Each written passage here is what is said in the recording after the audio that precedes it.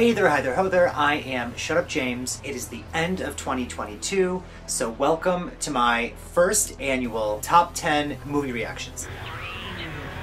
Shut up, James! Not only is this the first time I'm doing a ranking of my own reactions, it's the first time I'm doing a ranking of any kind. I'm really excited to start getting into movie and franchise rankings in 2023, so I figured we can get our feet wet at the end of 2022 with a ranking of all of the movies I watched this year. And if I have enough fun doing this, then maybe I'll make it a yearly thing. Just to make it clear, this is me reacting to the movies that I've watched on this channel. So this is not every movie I've seen this year, but it's every movie that you have watched with me. So thank you for watching. I guess this is the part where I can say if you are watching this video and you're liking this video and you're commenting on this video, then please subscribe to my page and turn on notifications so you can be reminded of when I do these ridiculous things. Apparently me looking at myself and watching movies with you wasn't narcissistic enough. I'm now going to rank myself having watched myself watch the movies with you.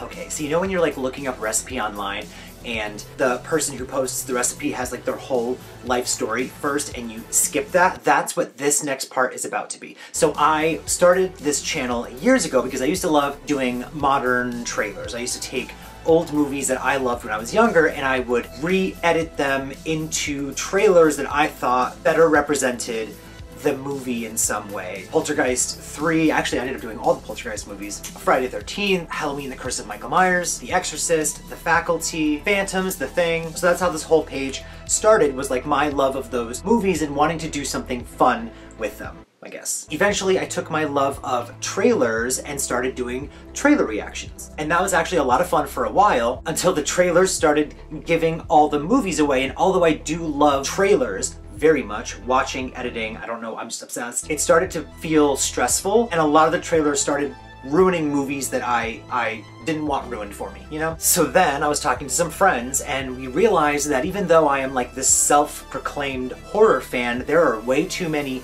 horror movies I have not seen. So that led into doing movie reactions, and that's why we are here today. So in 2022, can you believe that we watched 23 movies together? That kind of ends up being like one every other week, which it kind of blows my mind because there are some months where you got a movie reaction from me every single week, and there were some where you didn't get any at all. I was busy. But before we get into the full ranking of my top 10 movie reactions from 2022, the top 10 and the worst. I will also be giving you the worst. But before we get into that, if you want to catch up on any of these movie reactions, if you have missed any of them, the link will be up above, and the individual reactions for each movie will be down below. I'm gonna run through them really quickly, and then we're gonna get to the countdown. So this year, in 2022, we started by watching Silent Night, Deadly Night from 1984, the remake Silent Night from 2012. Then we watched Terror Train with Jamie Lee Curtis, My Bloody Valentine from 1981, The Funhouse directed by Tobe Hooper, I do this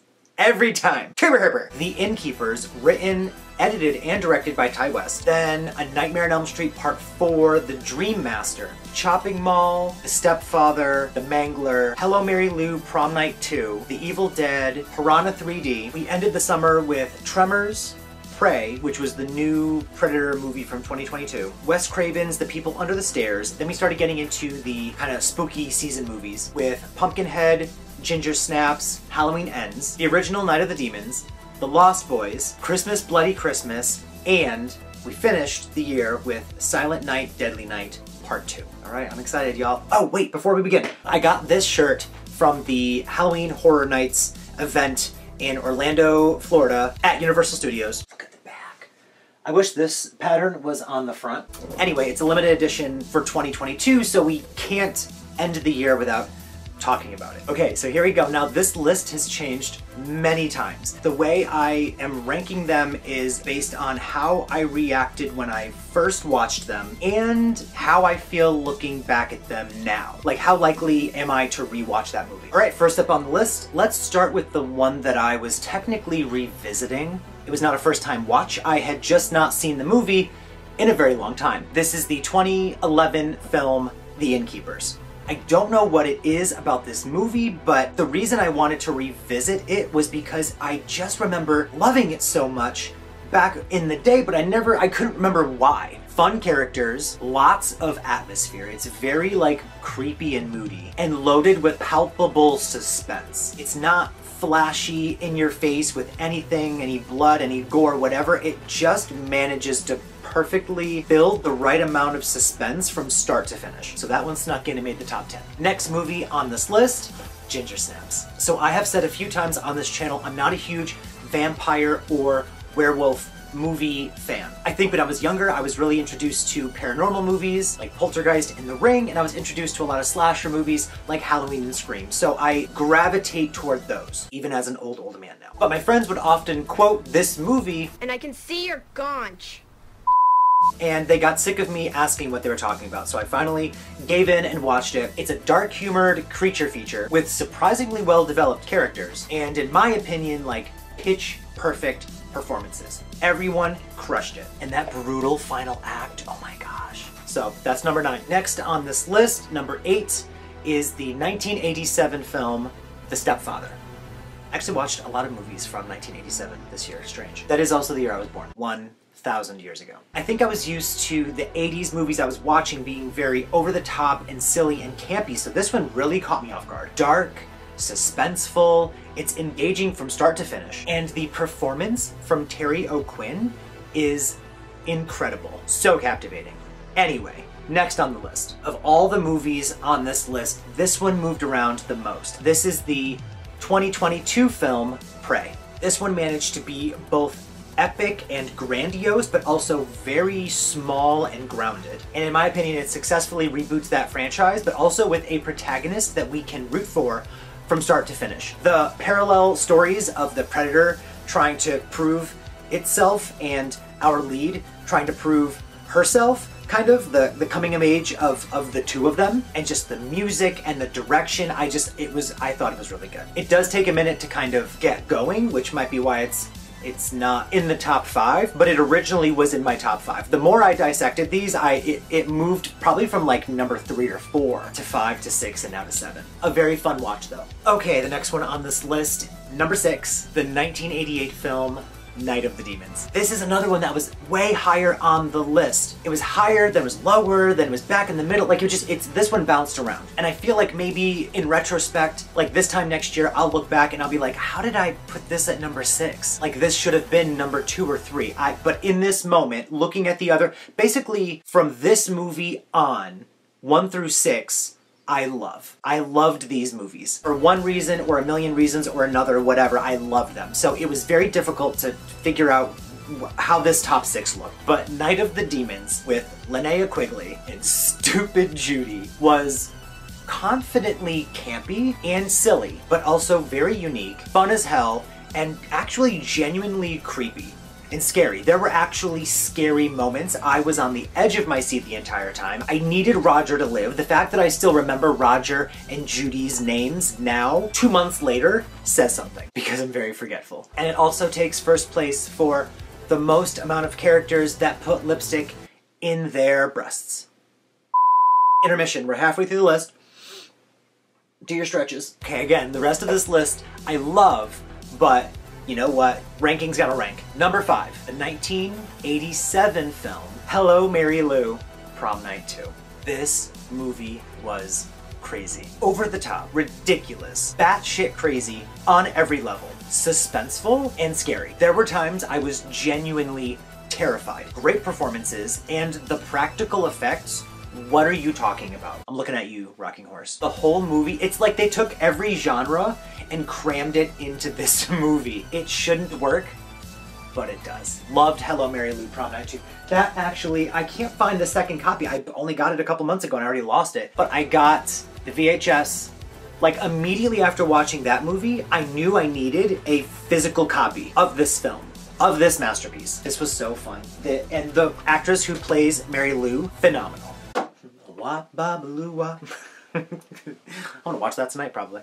Okay, we're getting down to the wire now. Number 4, and I know my friend Adam will be mad at me for this being number 4 and not being number 1. This is the 1988 film, A Nightmare on Elm Street 4, The Dream Master. I loved this movie, and it's weird because after I said I loved it, he was like, oh, thank God, because there's so many people who hate it. I don't see how anyone could hate this movie. When I was younger, I only ever got my hands on a few copies of the Nightmare on Elm Street films. So I really only ever got to see 1, 2, 3, and Wes Craven's New Nightmare. So 4, 5, and 6, I never watched. I don't know why, I just never did. So I finally got to sit down and watch The Dream Master, and holy shit, this movie was fun.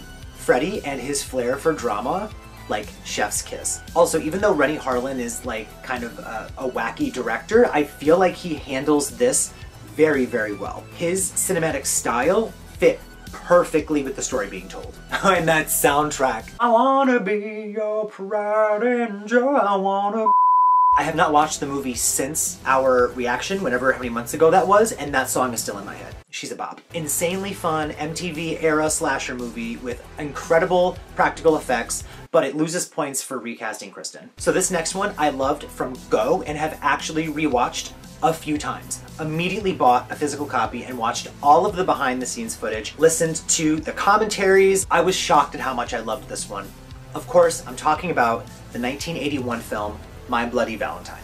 These Canadian horror films, they do it different. They just know what they're doing. Ginger Snaps, Black Christmas from 1974. This movie, like there's always a level, especially in this movie, of I'm a part of this small town community. Like I am one of them. Like these are my people, like I know these people, and then terrible things start happening. Fun characters, very ominous atmosphere. The suspense never let up, and that insane killer reveal at the end. My Bloody Valentine is one of my favorite holiday-themed movies of all time. This is making me nervous.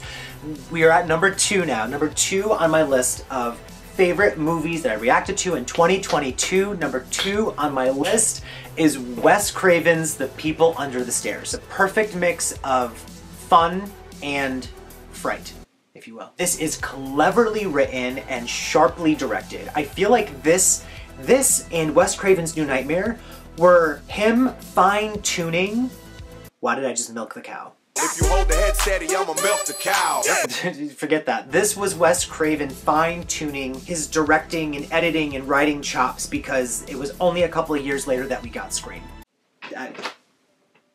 Scream. Oh, I actually have Wes Craven's Nightmare right here. I did a reaction to that on this channel too. I'll put, you know what? We'll pause for a second. I'll put the link for Wes Craven's New Nightmare, that movie reaction, up above. It was not my first time watching it. It was my cousin's first time watching it, and she's hysterical.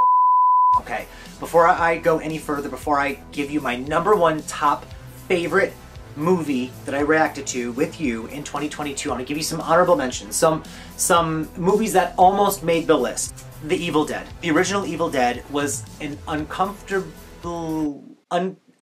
it was just uncomfortable. It was a very uncomfortable experience. Every jump scare worked. It was shocking to say the least. It definitely gets points for originality and for like the A for effort approach. It had no budget, but we are still talking about it today. Another one that almost made the list was Pumpkinhead. Now this one, maybe I built it up in my head too much because I'm a big fan of Stan Winston, but this one loses me completely in the second half. Because in the second half, I was very bored. This one did almost make the list though for the first half of the movie and for making me cry. The last honorable mention is Piranha 3D. This movie was stupid. It kept being, it was in the list at number 10, then out of the list, and then number 10, then out of the, so I was like, you know what, no, you gotta go. It was almost in the list for just being blatantly and unapologetically over the top in every way. Here we go, number 1. My number 1 favorite movie that I watched with you all in 2022 is Tremors, the 1990 creature feature with Kevin Bacon. It's a feel-good monster movie with fun performances, crazy practical effects, insane suspense, and a big heart. It's probably the most rewatchable for me of every movie on this list. The way it's able to balance the scares and suspense with the lighthearted comedy, you don't get a perfect match like that very often. Like immediately after watching that movie, I needed a physical copy. Just like with Hello Mary Lou, just like with My Bloody Valentine, like I needed to own that movie in physical form. Got this from the archive in Connecticut at a punk rock flea market hosted by a local bakery. If nothing that I said made sense just now, I'll put the links in the description down below and you can see for yourself. But this is beautiful, and I watched every bonus feature like obsessed. And it's crazy because it's not a horror movie. Like, it is a creature feature, it's more action-y, and there's definitely suspense, but it's kind of every genre except the genre I focus on this page, but I loved it. I loved it. So that is my top 10 of the movies I loved. Let's now look at the movie or movies that I hated the most this year. This is not a top 10. We're gonna do a couple honorable mentions, and then boom, I'm gonna give you the worst movie, the one that I hated the most. First, Halloween Ends. For having the audacity, period. The ends didn't justify the means, pun intended. Silent Night, Deadly Night, Part 2. Epically lackluster. Also, honorable or dishonorable mention, Terror Train. I found Terror Train to be incredibly boring. There is no sense of urgency in that film. The characters are all incredibly unlikable, and the characters don't even like each other. They don't even like each other, why am I supposed to like them? And the kills were boring. The whole thing was boring. Loved the reveal at the end. Great twist, but if you have to cushion the movie with extended scenes of magic tricks, there's a problem. Okay, here it is. This is the movie that I hated the most that we watched together on this page. The worst movie reaction from 2022 is absolutely The Funhouse from, I don't know what fucking year it came out. Directed by Turber Herber. This movie was so meh. There was a complete lack of purpose. It was like things were set up to just not go anywhere. Everyone is just there, experiencing things, and all of the things are uninteresting and boring. The characters are not going through any internal struggles that could even almost potentially carry us from beginning to end. The main character's brother is a little pervert. Her parents are neglectful, but that's not ever a thing that comes up again. Just a waste of my time. So that is it. That is that's my breakdown of all the movie reactions from 2022. My absolute favorite was Tremors. The one that could eat shit and die is The Funhouse. Directed by Turber Herber. This should go without saying, but just in case, this is my opinion. If you love these movies, I'm happy you love them. If you hate Tremors and you hate my top 10, that's fine. Like, we're not supposed to have the same opinion on all the movies. I would love to hear from everyone in the comments, though. I do want to hear your thoughts on, like, initial reactions to watching these movies. Were there some movies that you watched and thought, eh, and then later were like, I love that, or vice versa? I watched Prey and thought, wow, but it kept crawling further and further away from the top spot. Because when it comes down to which movie I really want to rewatch, it's Tremors. It's My Bloody Valentine. It's The People Under the Stairs.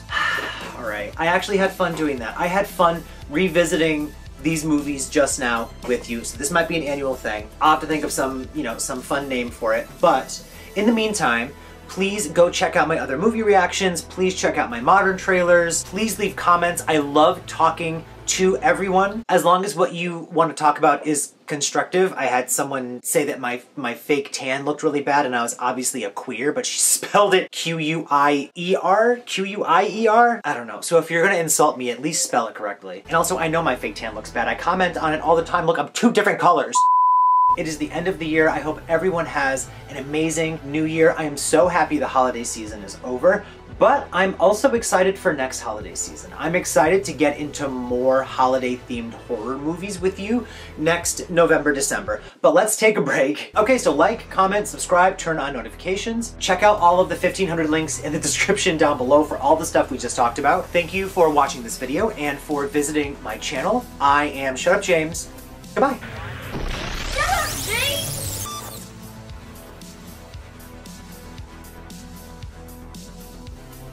And look, my little Chucky, my little Leatherface.